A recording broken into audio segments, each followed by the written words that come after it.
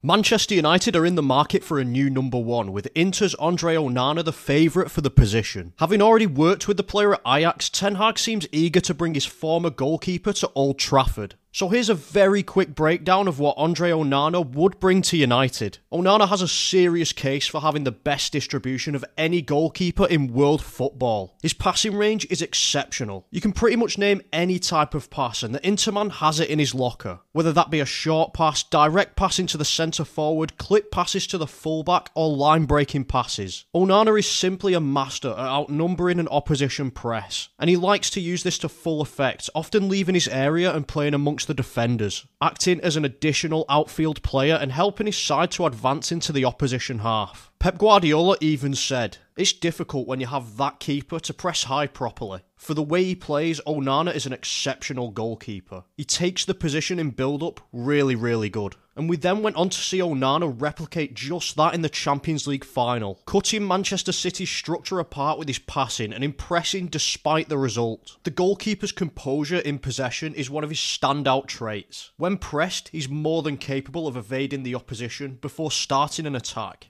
And when the opposition choose to sit off, as most sides do, the goalkeeper has the ability to carve through the defensive lines with his passing, which is a skill set that Erik ten Hag will be more than grateful to have in his side. Onto the goalkeeper's shot stopping, and it's safe to say that Onana is more than strong in this area. When looking into the numbers, in the majority of seasons, Onana has prevented an incredible amount of goals, with only the occasional underperformance. His shot stopping is far stronger than the likes of Diogo Costa. He has excellent reflexes, good starting positions and very good mobility to move across his goal, which allows him to react to shots much faster. Don't get me wrong though, he's still prone to conceding goals that would be considered savable, as does every goalkeeper. And he does have a slight weakness at saving shots placed highly to his right hand side. But what really helps Onana in this regard is his proactivity, preventing shots before they occur and regaining possession for his side. His shot prevention is incredibly strong, even if he hasn't been able to demonstrate it at Inter. If you were to pull up the FB ref of Onana, you'd be forgiven for thinking that he struggles in terms of commanding his area and sweeping, ranking fairly poorly in these metrics from the last season. But this is not down to an issue of ability, and instead is because of the system that he plays in at Inter, who face an exceptionally low amount of crosses and also play an incredibly deep defensive line, which will obviously have an effect on the numbers produced by Onana in terms of stopping crosses and sweeping. A better way to judge the player is by looking back at his Ajax days, where he played behind a high defensive line and faced far more crosses, and it came as no surprise to see that Onana ranked much better in this period,